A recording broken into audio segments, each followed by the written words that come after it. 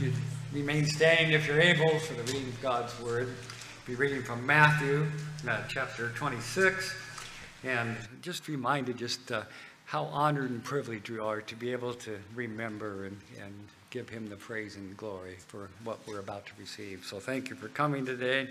Matthew 26, beginning in verse 26. And as they were eating, Jesus took bread and blessed it, and brake it, and gave it to the disciples, and said, "Take, eat, this is my body." And he took the cup, and gave thanks, and gave it to them, saying, "Drink ye all of it, for this is my blood of the New Testament, which is shed for many for the remission of sins. But I say unto you, I will not drink henceforth of this fruit of the vine until that day when I drink it new with you in my Father's kingdom." And when they had sung a hymn, they went out into the Mount of Olives. You may be seated. We've sung the hymn, "Come Lead Us to the Mount," Pastor.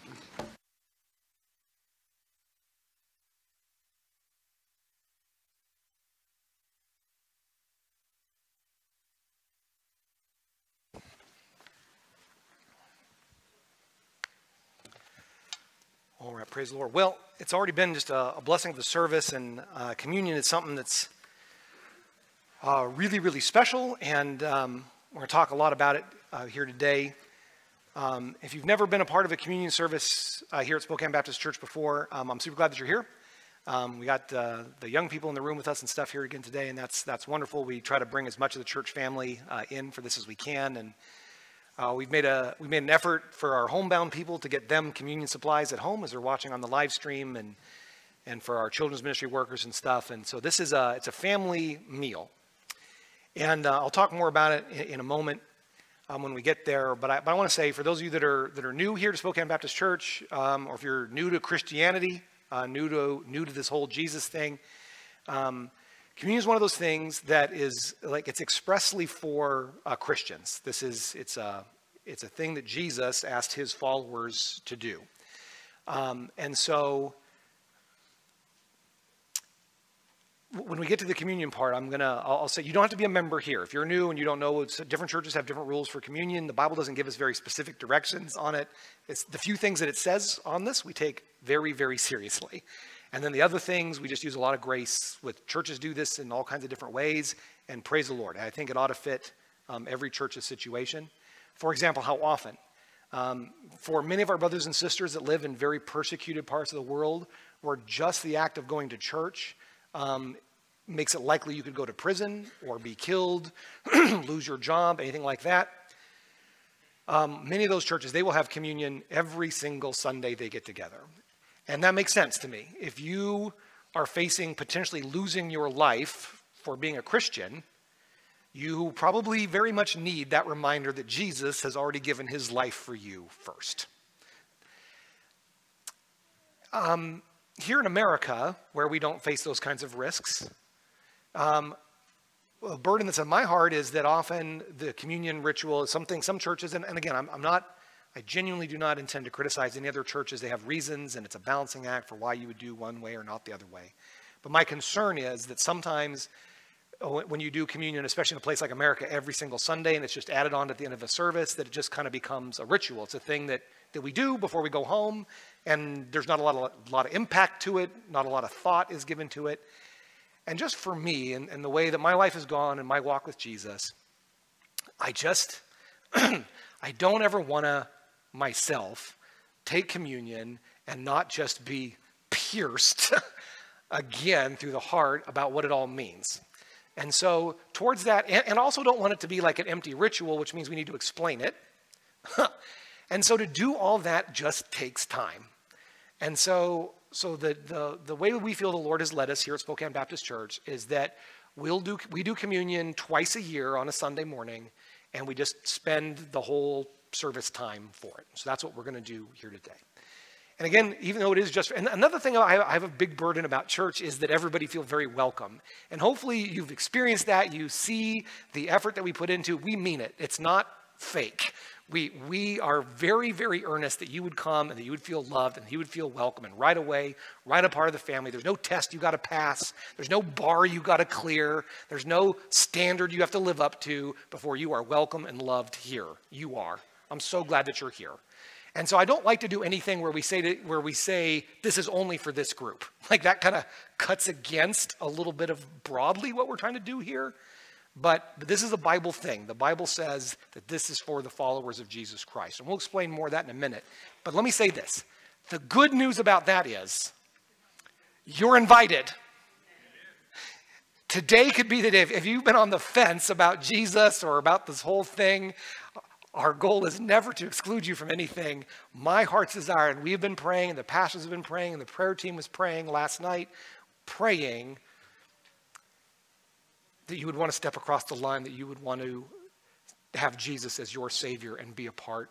This is a table that you're invited to. Okay. So if you've still got your Bibles open to Matthew chapter 26, you just stood for the reading of it. I won't ask you to stand again. I want to read this, just make a couple comments, and we're going to pray, and we'll move through this. Matthew chapter 26, and this is what we today call the Last Supper. It was not the last time that Jesus would eat and drink with his disciples, but it was the last time he would do it with them before everything changed. And so they're getting ready for Passover. Passover, if you'll recall, is going to be the following day. The Jewish day starts at sundown. So this is not Passover. This is the day of the preparation. But they're getting things ready for the Passover. Verse 26 tells us that as they were eating, that Jesus took bread, and he blessed it, and he brake it, and he gave it to the disciples, and he said, "Take, eat. This is my body." And he took the cup, and he gave thanks, and he gave it to them, saying, "Drink ye all of it." There's a misnomer that exists out there a little bit in some Christian circles and other places that that the body and the blood of Christ are somehow like present in the bread and in the wine. Today we won't be using wine, we'll be using grape juice. As a church family, it's we don't want to trip anybody up. Amen? Y'all with me on that? So we're using the fruit of the vine, we're going to use grape juice today, so nobody panic. Okay. But Jesus, they drank, there was wine that they had at the table.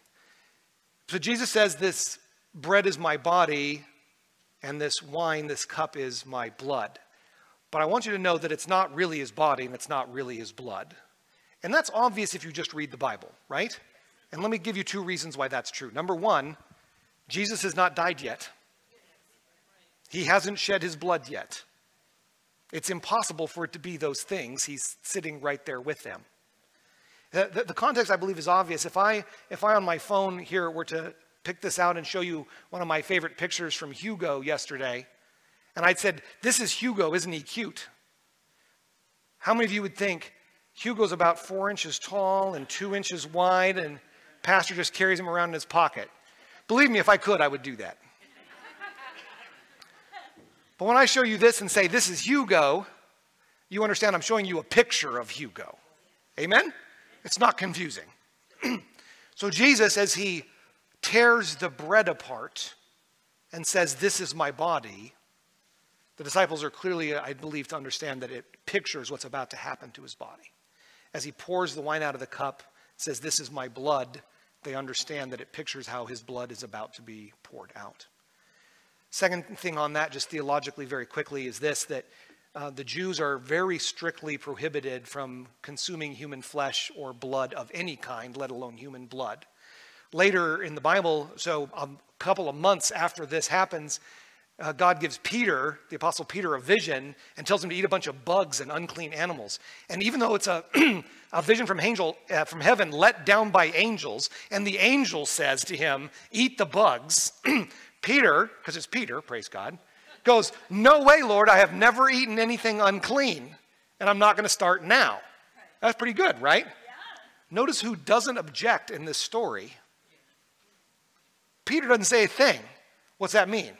If Peter had thought he was eating human flesh or drinking human blood, he would have had something to say about it. Amen? Okay, good enough. The thing I want you to key in on here is the cup. For just a short thought, I've shared this before, so some of you have heard that, but I'd like to share it again, if you'll bear with me. That Jesus took the cup. This cup represents Christ's approaching death. The pouring out that is about to happen. But notice that it says in verse 27 that Jesus took the cup and he gave thanks. Verse 28. This is my blood, Jesus said of the New Testament, which is shed for many for the remission of sins. But I say unto you, I will not drink henceforth of this fruit of the vine until that day when I drink it new with you in my Father's kingdom. And when they had sung a hymn, they went out into the Mount of Olives. You maybe know the rest of the story. I like to preach it every Sunday before Easter. But they leave the upper room. So it's nighttime. The sun is set. They've eaten the Last Supper. They sing. They go to the Mount of Olives, to the Garden of Gethsemane on the side of the mountain. And Jesus begins to pour his heart out in prayer. He has a request. Judas has left the group at this point. He has quietly slipped away. Before the Last Supper happens, in fact, Judas has quietly left the room. As Jesus goes to the mountain to pray, Judas is collecting his money and gathering the guards to come and arrest Jesus. Jesus, of course, knowing this is transpiring, is spending the night in prayer, and he has a request for his disciples. It's there in verse 38. Then he saith unto them, my soul is exceeding sorrowful, even unto death. Tarry ye here and watch with me. Jesus, we emphasize a lot here the divinity of Christ, and we will do it again in this message a little bit, and it is essential to understand that Jesus Christ was not just a good man and not just a good teacher and not just a prophet, that he was in fact God made flesh. But he was in fact made flesh. Jesus Christ was a man. It's a mystery. We cannot fully comprehend it. That's okay. But the sorrow of what he's about to face is overwhelming. I believe not only as a human being, although that certainly, but the weight of all sin is about to be laid on him. Every murderer, every blasphemer, every liar, everyone that's ever hurt somebody else, been proud and unkind and greedy. And the weight of it is going to be so heavy that in a thing that we also do not understand, the Bible tells us that God the Father is going to turn his back on his Son. From the cross, Jesus says some of the most upsetting words in the entire Bible. Eli, Eli, lama sabachthani. My God, why hast thou forsaken me? Do you know that as Christians, we will never, ever know what that's like? We will never know what it would be like to have God turn his back on you. He's promised he'll never leave us and never forsake us, that we will never, ever be forsaken. And yet Jesus knows what that's like. Why? So that we don't have to. But he's facing this moment. It's coming to pass in a matter of hours. And so Jesus is exceeding sorrowful, even unto death. It's so heavy, he's concerned he's not going to make it all the way to the cross. And I don't believe he's changing his mind about it. He just is wondering if he's up for it in some way. Hard to understand. It's one of the great assurances that, frankly, that we have that the Bible is true. If the disciples had set about to try to persuade people that this human being that they really liked was God, if they made it up, this is not the way you would write about that person. So why are these stories about Jesus' grief and heaviness in the Bible?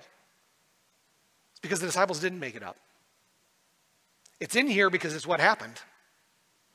It's what they observed and saw. They had the front row seat for it. And the Holy Spirit carried them along as they relayed the story to us. Jesus says, would you stay with me and watch? The watch here it's like a guard. It's a vigilance. He said, would you stay and be vigilant with me? Verse 39, Jesus went a little further and he fell on his face and he prayed. And he said, oh, my Father, if it be possible, let this cup pass from me. Nevertheless, not as I will, but as thou wilt.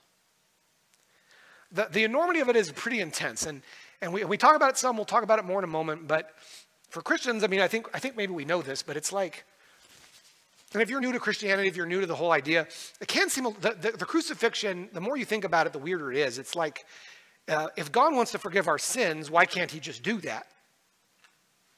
It seems to me that if God, seeing us sinners and knowing that we need forgiveness for our sins, that God might just say, well, I forgive you.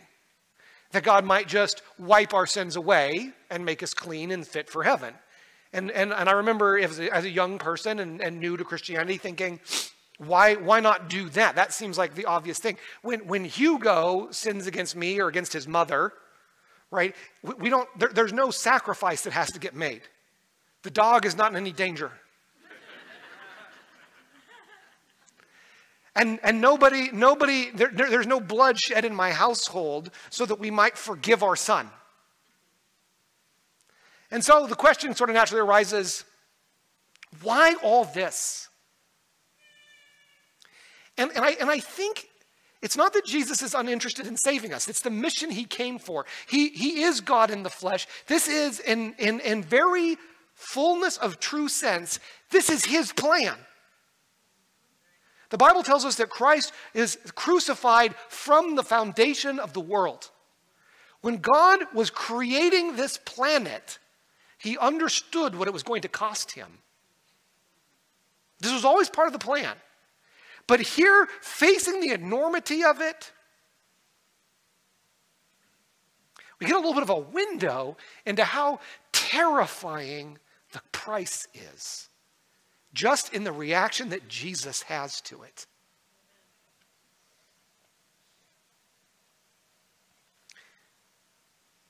And the answer to the question, by the way, is that sin is far, far, far more awful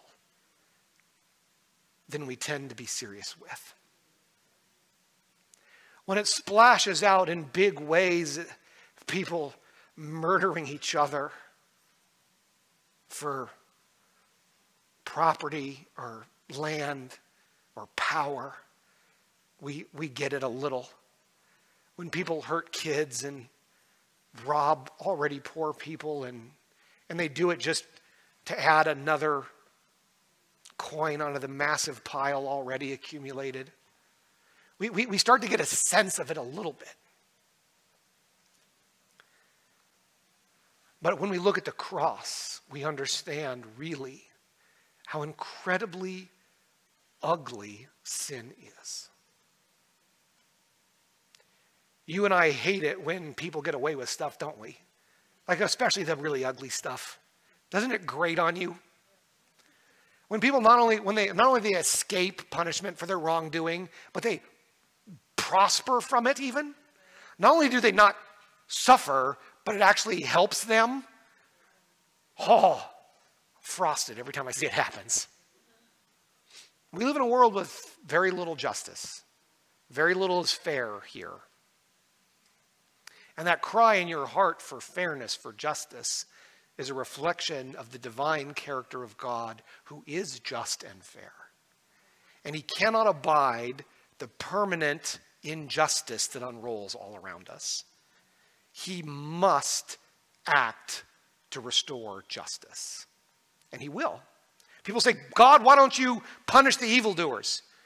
But the people that say that do not include themselves in the camp of evildoers. If they did, they would not be clamoring quite so loudly for God to mete out justice. But once you understand that we are all in terrible danger if God were to really hand out actual justice, God's long-suffering becomes more apparent for what it is: patience. He's giving us the opportunity to get right before it's too late. But here we see the awful cost of it. And Jesus passes a test in a garden that our great-great ancestor Adam failed. It was in a garden where Adam said, God, not your will, mine. And he did it his way instead of God's way. And all of his great-great-grandchildren, you and me, have been choosing ourselves over God ever since. We put ourselves first. We do what we want. We follow our priorities most of the time. But Jesus, here in a garden called Gethsemane, faced with the most awful burden anyone has ever faced, doesn't say my will. He says thine.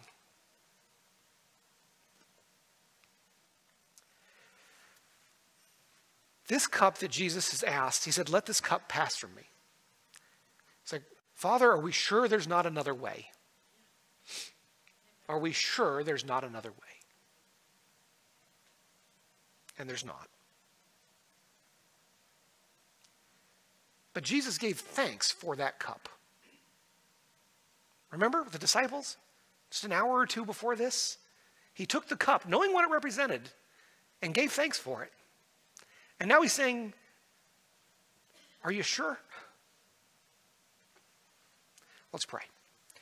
Father, we thank you for this portion of Scripture. We thank you for these next moments we have together. God, I pray that you would work in every heart, including mine.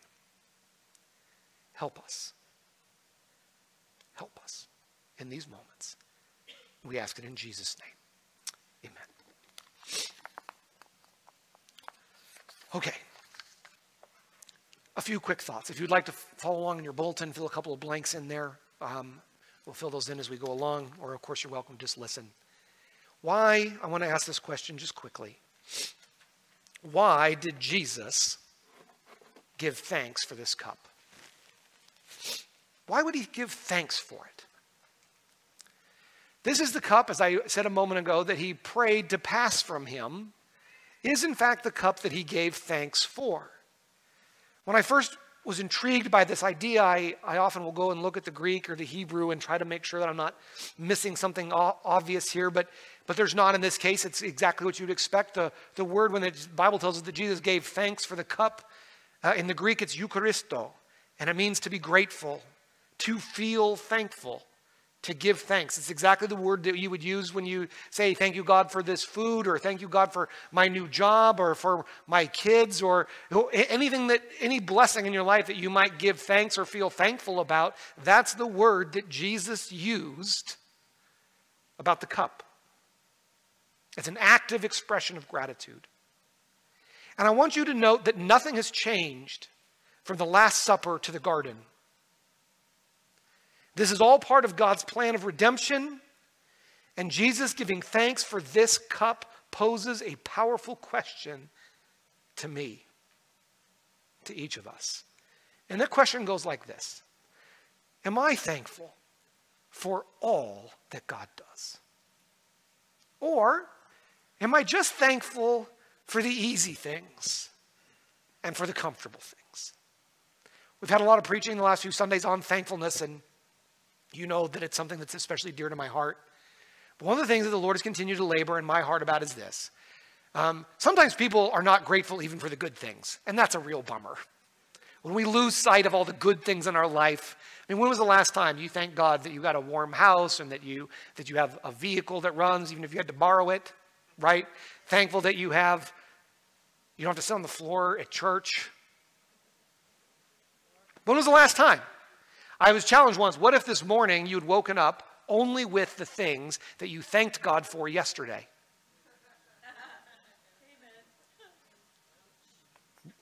Right? But those are the good things, and we need to grow, don't we? And me too. We need to grow in being thankful for the good things in our life, and I would encourage you to labor at that. But once you get better at that, you're not done.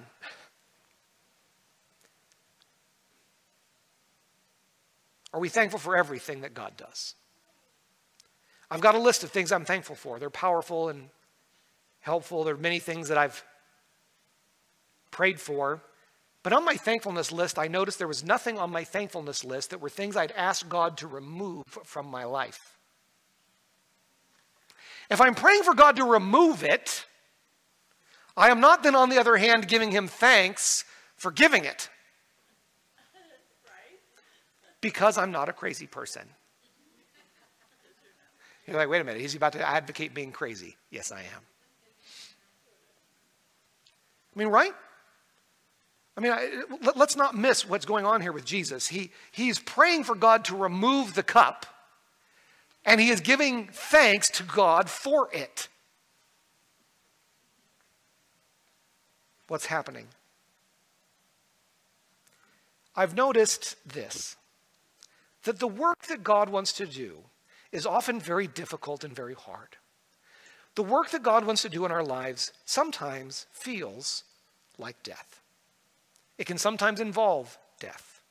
And yet, all that God does is good.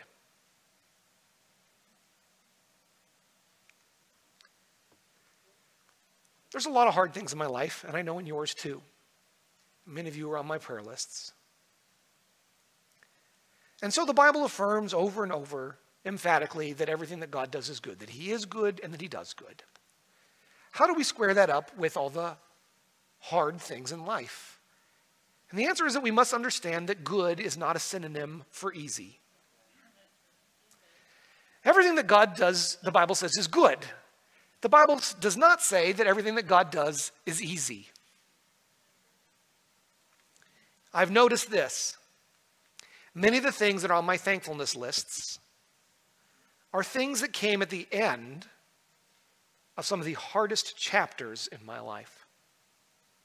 The worst, hardest periods of my life, at the end of them, like jewels, are some of the things in my life that I treasure the most. The things that I'm the most deeply grateful for. But they came at the end of a very hard road. But I believe that without that difficult road to get there, I would have never had it. I think about my daughter. I think about the revival that God sent to my marriage after years of growing apart. I think about God sparing my dad's life from the sepsis. Think about the things that I tell myself when I'm scared or worried or overwhelmed. These big, grateful, powerful moments in my life. But they came after scary, hard things, some of them for years and years and years. Everything God does is good. It's not always easy. And Jesus, in fact, is our great example of the joy that waits at the end. And Jesus, knowing the joy that waited at the end, was able to give thanks even for a thing he really wished he didn't have to do. God is building in this in my heart about dealing with my daughter and dealing with Heather's cancer and saying, you know what? I'm going to choose to be grateful. I'm going to try to be grateful even now while it's still hard and while I'm still praying for it to go away, frankly. And you should pray for it to go away too. If you love your pastor, you just pray. But that doesn't mean we can't be thankful for it. Jesus was.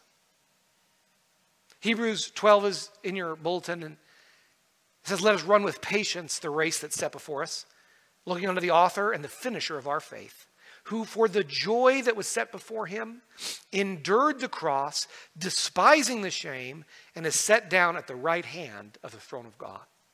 For the joy that was set before him.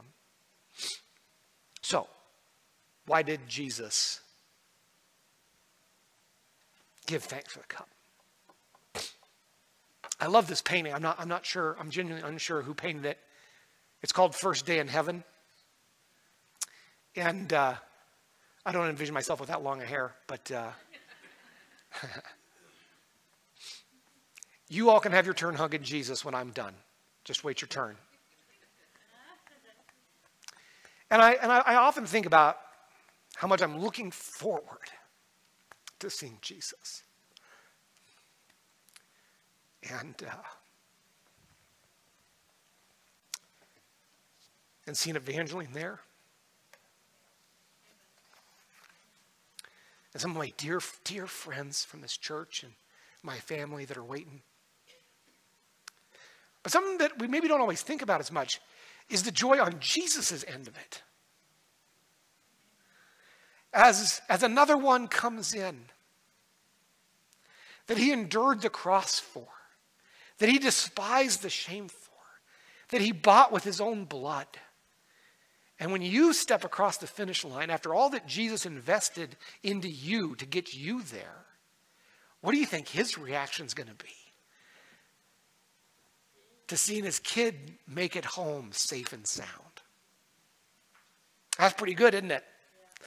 And the Bible tells us that that is what empowered Jesus. That's what encouraged him through this darkest chapter of his life. Even as he is sorrowful unto death, so heavy with grief that he's unsure if his body can handle it. And he thought about you. He thought about you. And he was willing to pay the price so that you can come home. Joy on both sides. So why did Jesus give thanks for the cup? He gave the thanks for the most difficult and painful thing in his life because of the joy of being a part of the divine plan. Which leads us to a question that we want to ask ourselves. Why should we give thanks for the cup?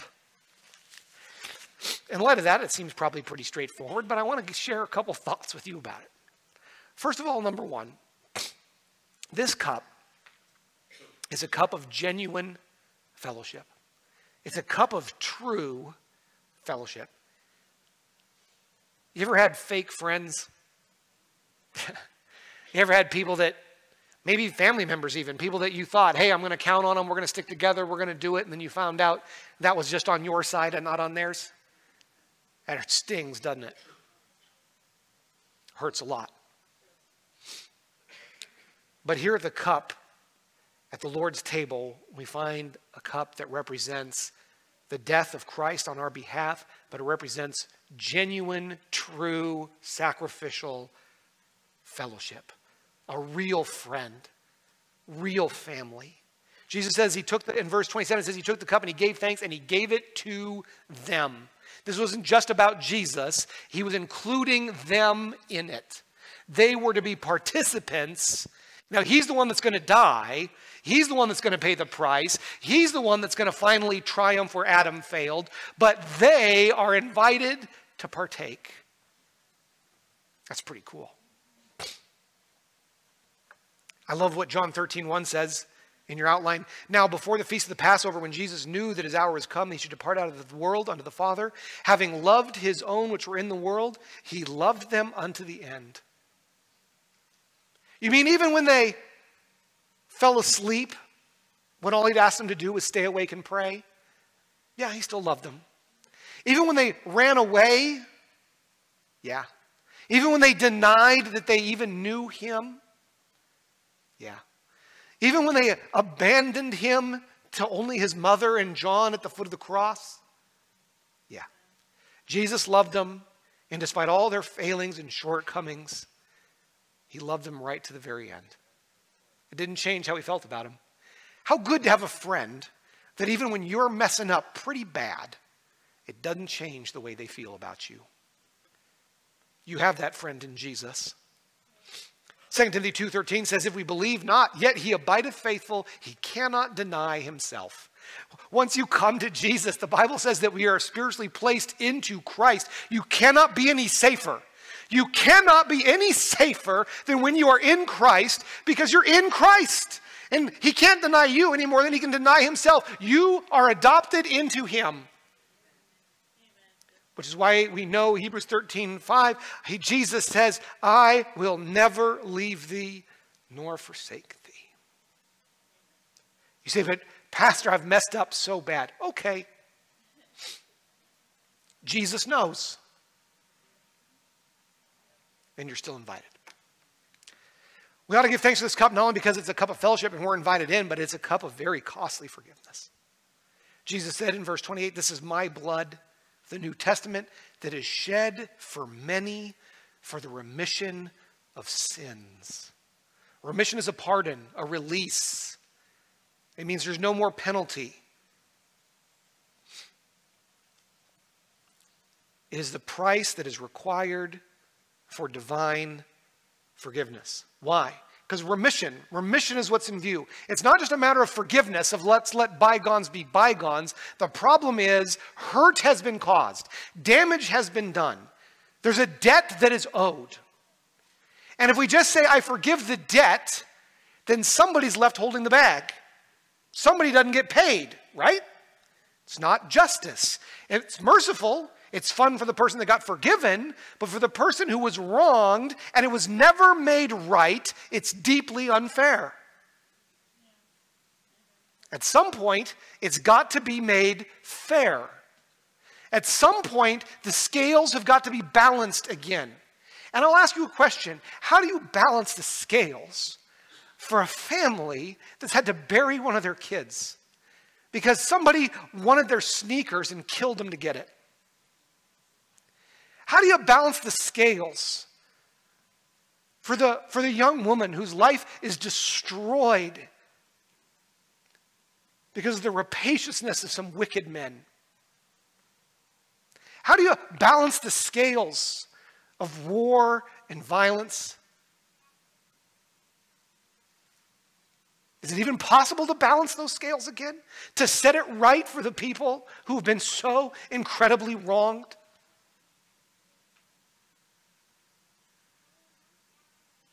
What can wash away my sins? I'll tell you, there's nothing but the blood of Jesus. There is no valuable commodity in the world that is sufficiently valuable to right the scales of injustice in the world. There's just one thing, and it's the blood of Jesus Christ. If you want remission, if you want the things to be actually set right, so that you don't just sneak into heaven, but you've been made fit for it, there's only one thing that can do it, and that's the blood of Jesus Christ. Leviticus 17:11, the life of the flesh is in the blood. I have given to you upon the altar to make an atonement for your souls. There has never, ever been release from guilt without the shedding of the life. It costs life. Hebrews 9:22, almost all things by the law are purged with blood. Without the shedding of blood, there is no remission. The scales cannot be balanced unless there's a life debt paid. Hebrews 10:17, their sins and their iniquities will I remember no more, because where the remission of these is, there is no more offering for sin. If the remission is accomplished, if the scales are balanced, if the debt is actually paid, You're free indeed. There's no lingering debt anymore because it's actually been satisfied. But what can actually satisfy? What can actually make it right? Is there anything that can undo a lie? Is there anything that can unwind the hurt and the wrong that's been caused? There is something, but there's only one something, and it's the blood of Jesus Christ. And without his blood, you cannot set it right. Oh, somebody might forgive you and they might let you go along your way, but the wrong was still done. The hurt is still there. There's only one thing that can unmake the hurt. There's only one thing that can put it right again, and it's the blood of Jesus Christ or nothing. I'm telling you, if you want to be actually right, if we want it to be actually level and straight again, only Jesus can do it, and it cost him his life to do it. There was no other way. If there was another way, Jesus would have taken it. Do you know how much it cost to not just forgive you, but to undo all the things that we've done wrong? All the times we've been greedy, all the times, I mean, for those people it's hard enough, but even take it to yourself. All the times I've been greedy, all the times I've been selfish, all the times I picked myself over my wife, all the times I picked myself over my kids. All the times I shaded the truth a little bit. I don't tell lies. I just shaded the truth a little bit to make myself look better, save myself some embarrassment.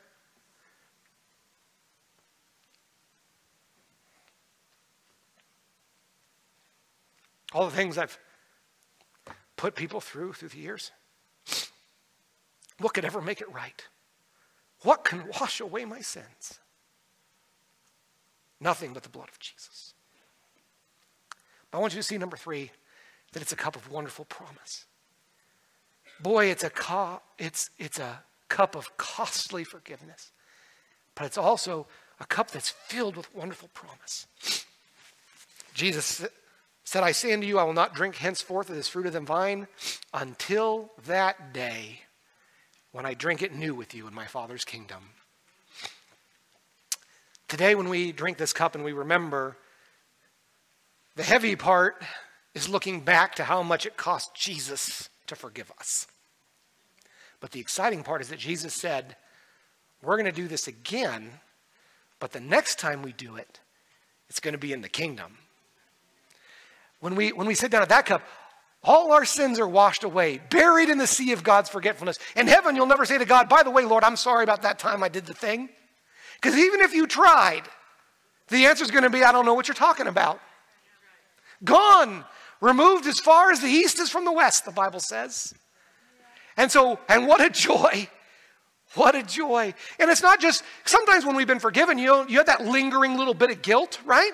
Even when somebody forgives you, why? Because you know you messed up. You know you've wronged them. You know even if they've forgiven you, it's not really been set right. But not in the kingdom. It will have been set right. The scales will have been balanced. There will be no more guilt because it's been paid for. It's been done, finished, put away. Ho, ho, ho, ho. Can you imagine being able to just rejoice in the presence of God and the presence of your friends? None of them are sinners anymore, and neither are you. And any of the little things we've done wrong to each other, all handled. All handled. I mean, what a day that's going to be. And Jesus is going to be there. And we're going to drink this cup again, and it's going to take on a whole brand new light. But we look forward to that with anticipation. John 14, Jesus said, I go and prepare a place for you. It's one of my favorite verses in the Bible. This was the one that turned me around when my faith was collapsing into ash. Is these words from Jesus. Jesus said, I go and prepare a place for you. And if I go and prepare a place for you, I will come again, and I'll receive you unto myself, that where I am, there ye may be also. I'll tell you, just like you, I have doubts and fears, and sometimes I wonder about things. I mean, things I believe even. Things I believe. Some of these things I believe strong enough. I'd die for them. I'm not recanting. I believe it that strongly. But that doesn't mean that sometimes I don't go, is it really true? Have I kidded myself? Do I believe these things just because I really want to? And I'll tell you the rock, the anchor for me in that, is that I know Jesus. I do. I mean, I've read so much about him, and he's walked with me. I know what he's like. And Jesus said, I'm going to prepare a place for you that where I am, there you can be. And I do not believe that Jesus would have lied about that. It's inconceivable to me that Jesus would say that if it weren't true. And so I believe him. I believe him. And so I am filled with hope about what lies on the other side of death. Because I believe that Jesus tells the truth. And I'm looking forward to seeing him there. Now, when we take communion here in a few moments, I'm going to remind you again that this is an observation that's just for Christians, for those that are trusting Jesus Christ as their Savior. I'd like to say again how urgently it is my desire that church be a welcoming place for everybody, and I do not like to do anything that would make someone feel excluded. But Jesus left this observation for his followers. It's kind of a family meal, it's kind of a family reunion. But there is very good news. There is a seat at this table for you. He died on a cross so that he could adopt you into his family. If you are not sure that you've been born again into Jesus' family, I would like to right now very simply share this gospel message with you about how you can be saved, about how you can claim your seat at this table. This is not an exclusive club. We very much want you to be a part of it. Here's the gospel message.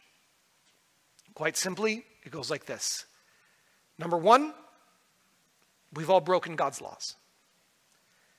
The message starts, unfortunately, with some bad news, and it requires some humility.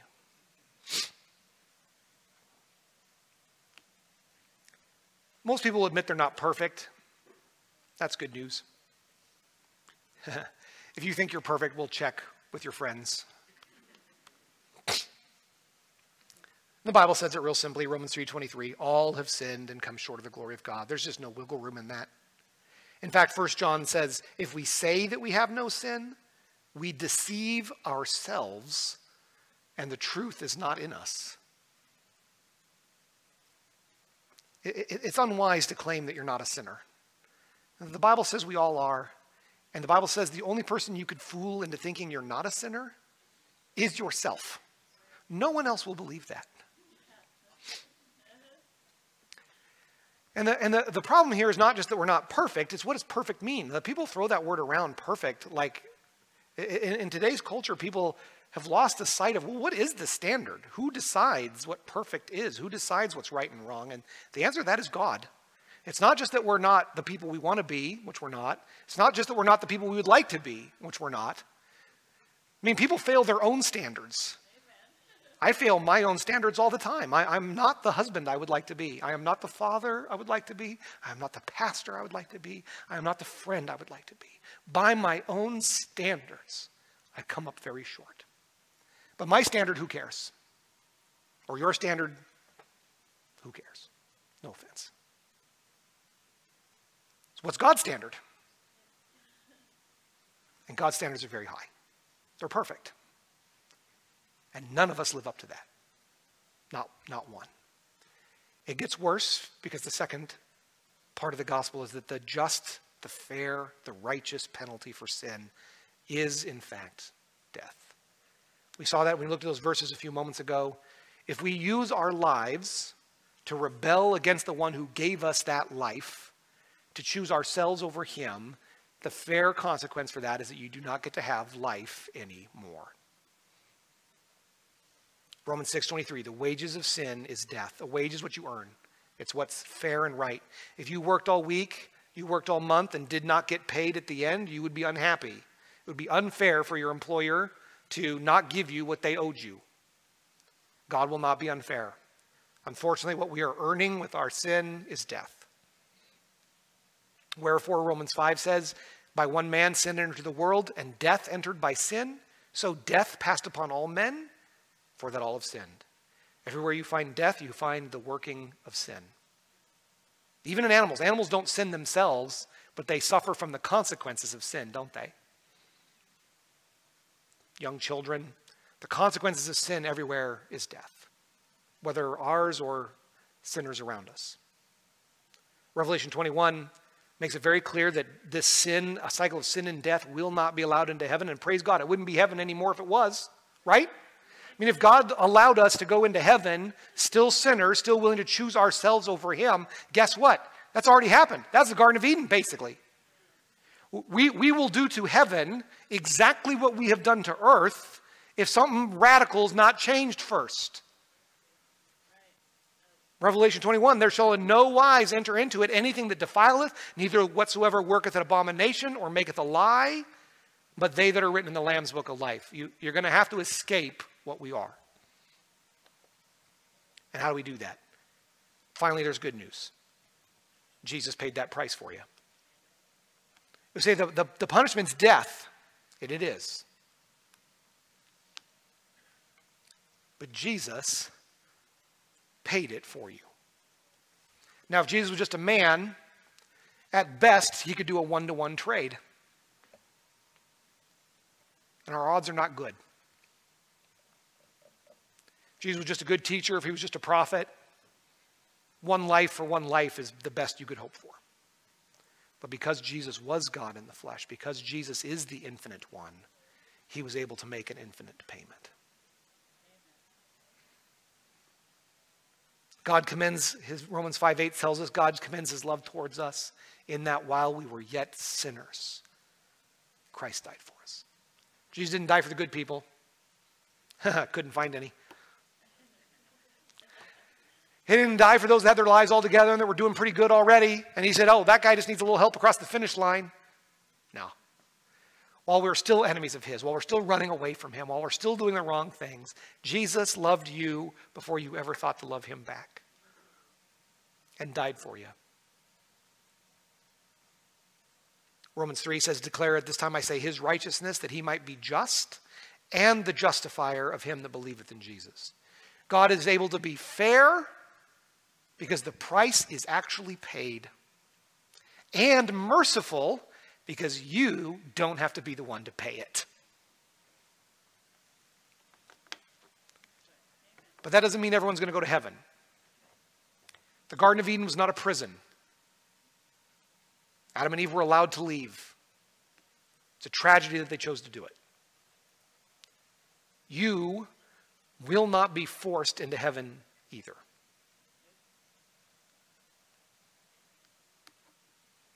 God will, in fact, respect your decision on this matter. And you're going to have to make a personal choice. You want to do it your way? My will be done? Or do you want to say, Jesus, I'm doomed without you? Instead of wanting salvation on your terms, you'll take it on Christ's. You get to decide. Romans 10 says that thou shalt confess with thy mouth the Lord Jesus and believe in thine heart that God has raised him from the dead. Thou shalt be saved. Saved from sin, saved from death, saved from hell. You can be saved, saved, saved. And all you got to do is choose him. It's got to be genuine, of course. But all I got to do is choose him. Notice it doesn't say whoever is saved and makes it to church at least 2 Sundays a month.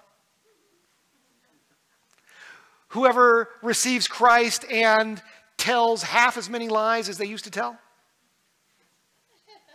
Right? No. If you will genuinely receive Christ, if it's a genuine thing, you believe that he was who he says he was. The Lord Jesus Christ, not just a man, not just a prophet, the Lord. You believe that he is the Lord. You believe that he died on an old rugged cross for you. You believe that he rose from the dead. You believe he really walked out of that tomb 3 days later, rolled the stone aside, and walked out. You say, you know what? That's crazy, but I believe it.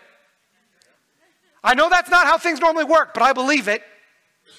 If you could really believe that about Jesus, you believe he was the Lord, you believe that he died for you, you believe that he rose again, and you say, Jesus, I want you. Saved. Saved, the Bible says.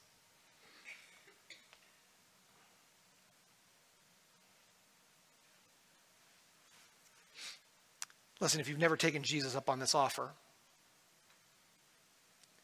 please do it today.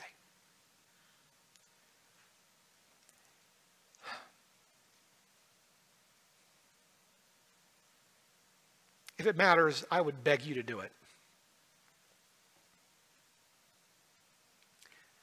We're going to have some singing and some time of quietness in just a moment. I encourage, if you're thinking about making a decision for Christ, to come talk to a pastor. Let us go through the Bible verses with you, face to face, eyeball to eyeball. Make sure that it's all understood. We get all your questions answered. But you could do this in the quietness of your own heart, right here. Really, this is a deal between you and Jesus. Final note, and then I'm going to ask Stan to come and sing. I know I've spent a lot of time on this. I regret nothing. Before Stan comes and sings, before we take the communion, I want to say very quickly a few things about how wonderful Jesus is.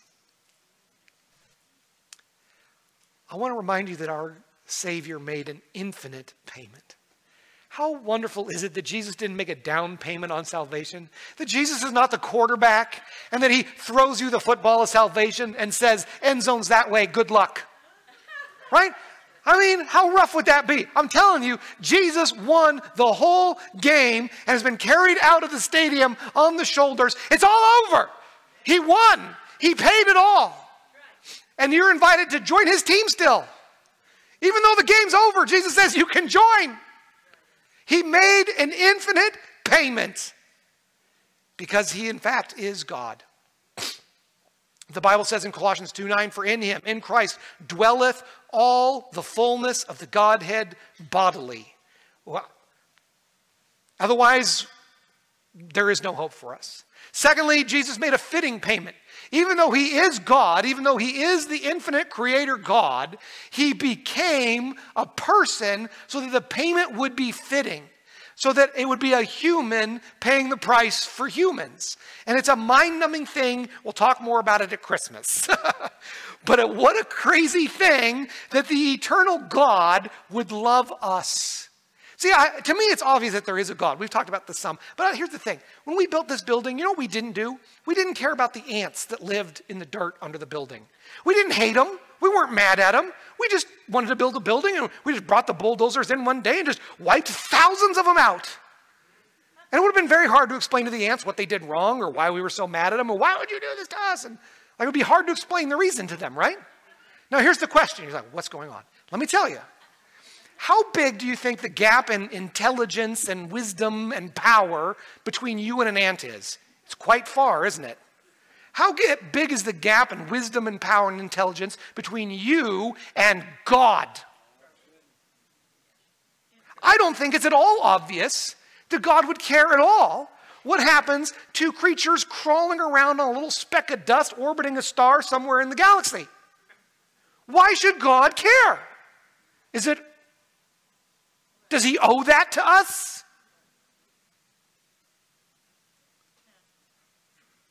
Personally, I find that I would want some persuasion that a being as great as the eternal creator God is actually interested in Josh Tucker.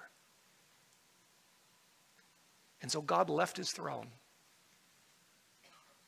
and traded it in for a manger in Bethlehem.